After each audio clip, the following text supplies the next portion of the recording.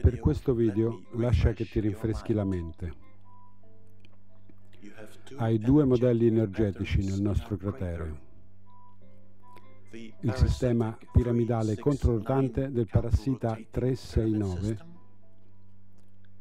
e il sistema organico. Questo sistema si raddoppia sempre. 1 e 1 fa 2, 2 e 2 fa 4, 4 e 4 fa 8. E così via. Esattamente lo stesso sistema sta accadendo nella divisione cellulare. Si raddoppia sempre. Tracciamo una linea. E poi vedi che ha il simbolo del phi. Da dove proviene questo movimento? È il movimento della Terra più grande. Facendo un 8 forma l'ananemma. Ruotando sul suo asse, l'ananemma diventa il simbolo di Apep.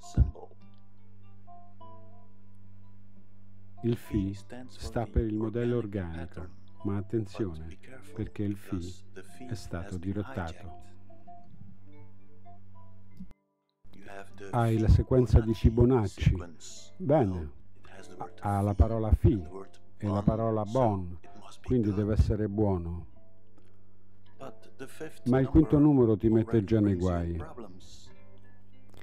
Il sistema 369 di nuovo nella piramide. Dai un'occhiata all'alfabeto greco, che sembra seguire la divisione cellulare: alfa, beta, gamma, delta, epsilon. Ma sembra che la terza lettera sia stata tagliata ed è stata sostituita dalla C. Ora parliamo di divisione cellulare. Diamo uno sguardo al sistema di riproduzione dell'umanità. Hai uomo e donna, o dovremmo dire uomo in utero. Dai un'occhiata all'utero e questo ti dà il segno del phi. Hai maschio e femmina. Prendi questo schema e mettilo nell'utero. Questo crea esattamente un punto zero nel mezzo dell'utero. Un vortice viene creato a questo punto zero. Qui la coscienza viene messa nella materia. Ciò fa dell'utero un portale, un mini buco nero, il portatore della vita. Ma per quanto riguarda la specie invasore, come si riproducono? Beh, avresti un uomo e un uomo stella di Salomone. Come funzionerebbe questo sistema? Bene, qualcosa di simile, presumo. Il sistema a doppio serpente? E l'occhio di Ra sarebbe il portale? Ma sappiamo naturalmente che i parassiti vivono in una mente alveare. Nella mente dell'alveare non tutte le donne hanno un portale. L'unica che si riproduce è la regina della mente dell'alveare.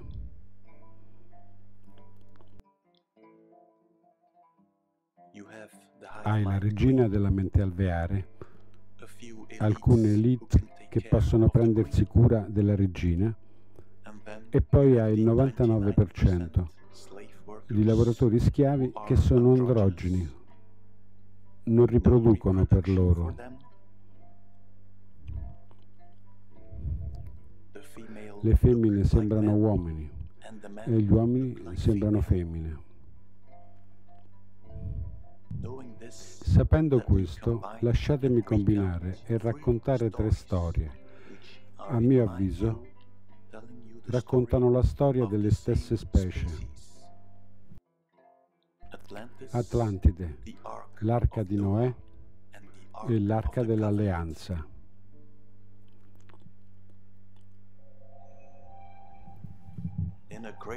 In un cratere lontano da qui, una regina dell'Alveare sente crescere l'acqua e il cratere sta per essere allagato. Ordina alla sua prole di costruire una barca. Nel frattempo raccoglie quanto più DNA possibile. Anche la barca viene costruita. Anche una scatola a prova di radiazione.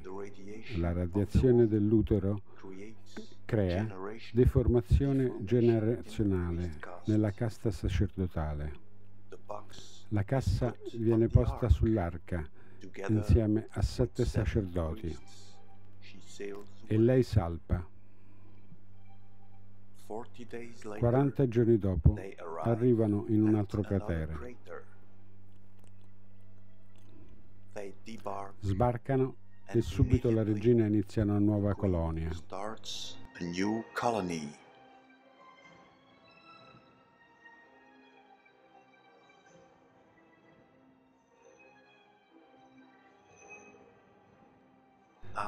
Da questa colonia derivano altre colonie e presto il cratere si riempie con altre regine e colonie. Torniamo alla nostra storia e non alla sua storia. L'albero è il toro, il serpente è l'energia. Hai la mela che combina una svolta a sinistra e una svolta a destra. Anche la forma del nostro cratere. Poi ha le persone, le scimmie, il cuore. Il cuore rappresentato per tutte le creature viventi. Ancora una volta il segno del Phi. Sembra una perfetta biosfera per me. Cosa sta andando storto in tutta questa storia?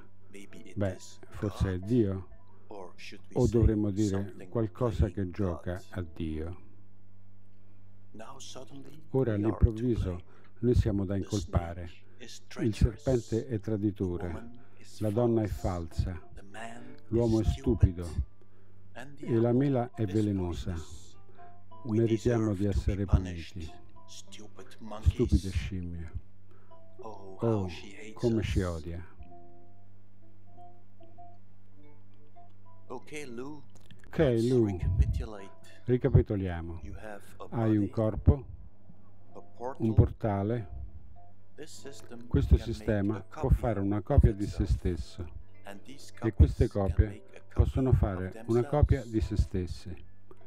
Prendono un altro corpo e un altro portale, stessa storia, diversa forma di vita.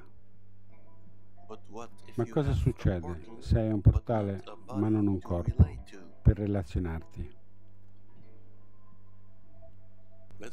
Torniamo alla regina madre che arriva al nostro cratere.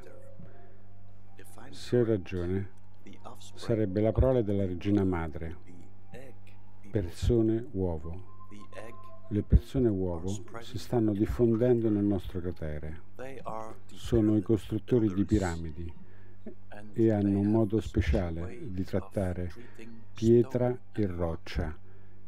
È quasi come se si stesse sciogliendo.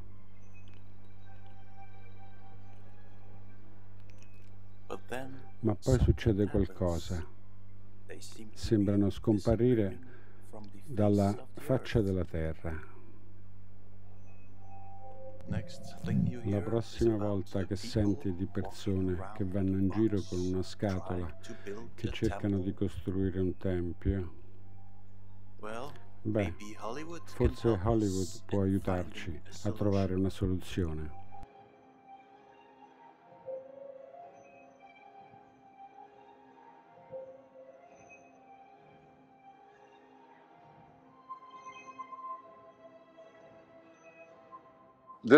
Questa è la forma della lettera Shin, alfabeto ebraico Shin. Lettera molto interessante nella lingua. È la prima lettera della parola Shaddai, la prima lettera della parola Shalom, la prima lettera della parola Shekhinah, che è il nome dell'aspetto femminile di Dio. e presumibilmente è stato creato per far vivere Shakina tra gli umani. Perché non dovrei guardare?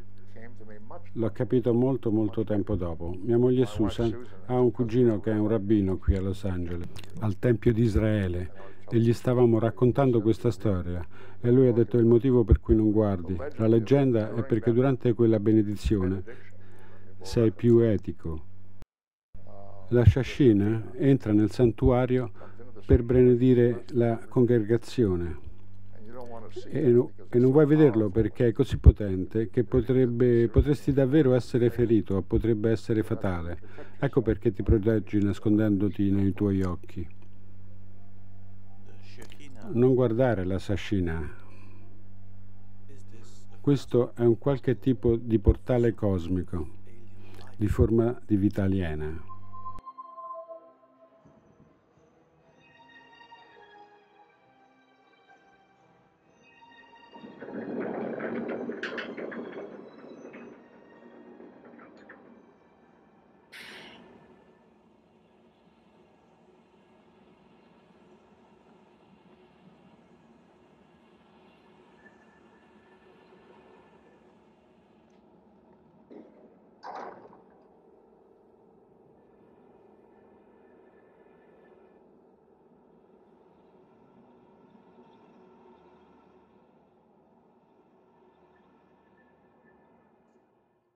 Più avanti nel film c'è una scena interessante. Hai il navigatore, così è chiamato il verme, sta creando un portale. Prima crea una palla blu, la luna.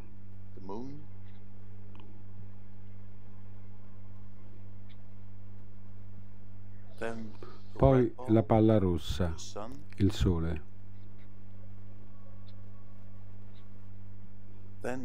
Poi sembra che qualcosa stia cambiando.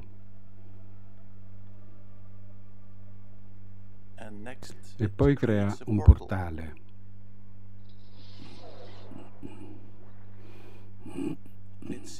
Sembra la creazione della cupola sopra le nostre teste.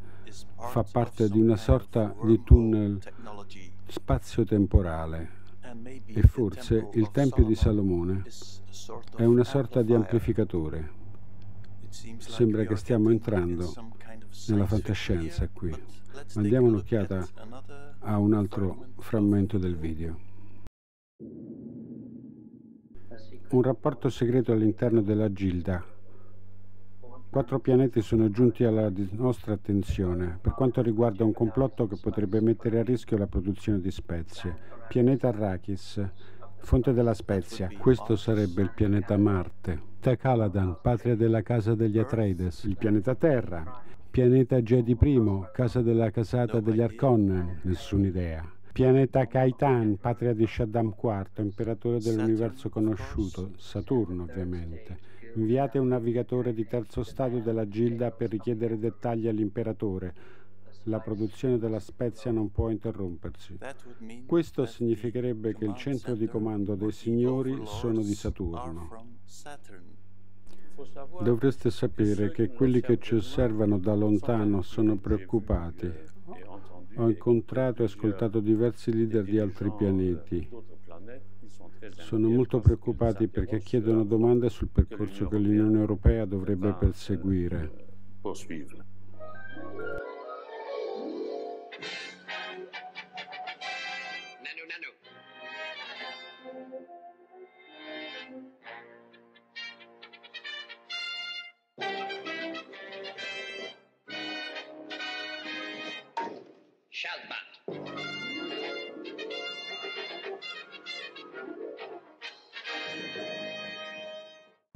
Beh, abbiamo il Mork da Orc, o dovremmo dire Mork dall'arca, in riferimento alla stella di Salomone. Nanu Nanu sarebbero stati gli Anunnaki, i signori saturniani che lo osservano entrare in un uovo e l'uomo che vola sulla Terra fino al nostro cratere. Beh, ovviamente è tutta fantascienza, ma forse può aiutarmi a trovare una soluzione.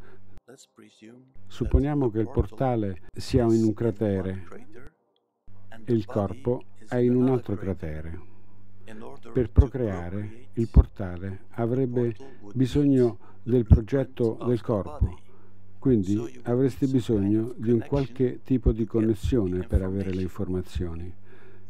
Prendiamo due crateri, il nostro cratere sul Pisces con la cupola e il Sole e la Luna, e lo stesso il sistema è creato in Saturno. Ora puoi creare una connessione tra i due crateri, un arco, e puoi inviare le informazioni del progetto del corpo al portale.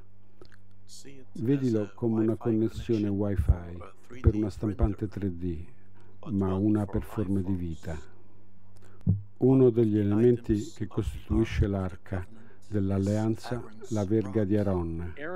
La verga di Aaron, per molte persone, è un simbolo dell'autorità sacerdotale, autorità data da Dio ai sacerdoti di questa nuova nazione. Voi avete il bocciolo che uscirà all'inizio della primavera, sboccerà e poi ci sarà come un piccolo cenno verde in cima, qualcosa del genere, poi si trasforma in questa forma di occhio verde a mandorla, un pezzo di frutto un po' sfocato. Miles, da dove vengono? Non lo so, se sono semi baccelli devono crescere da qualche parte su una pianta, probabilmente qualcuno o qualcosa vuole che la duplicazione debba avvenire. Ma quando hanno finito, che cosa succederà ai nostri corpi? Probabilmente non lo so, quando il processo sarà completato l'originale sarà distrutto. Penso che tu abbia messo la verga di Aaron nella terra. Ciò crea una connessione con il tunnel spazio-temporale e inizia a crescere. Il tunnel spazio-temporale con il progetto. La verga di Aaron, l'albero della vita.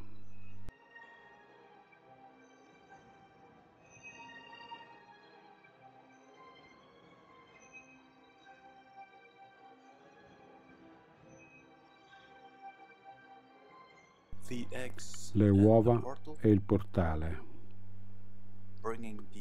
portando l'albero delle uova.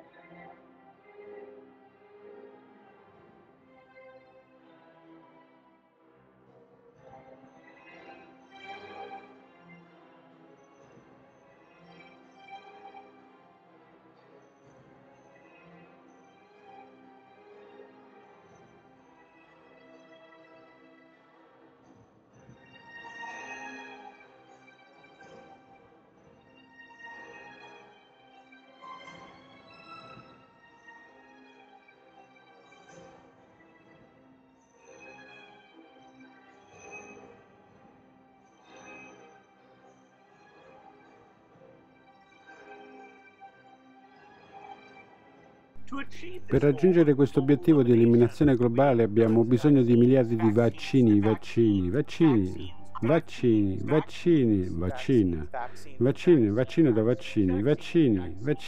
vaccinare, vaccini, vaccino, vaccini. Il prossimo componente di cui abbiamo bisogno per l'eliminazione globale è il finanziamento per pagare quei vaccini.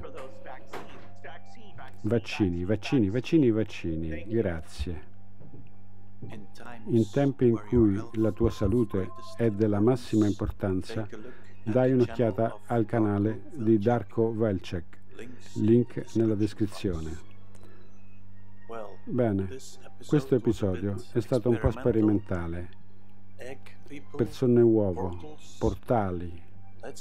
Vediamo se riusciamo a trovare il nascondiglio dei maestri controllori. Vieni a vedere il mese prossimo. la caccia dell'alieno. Queen.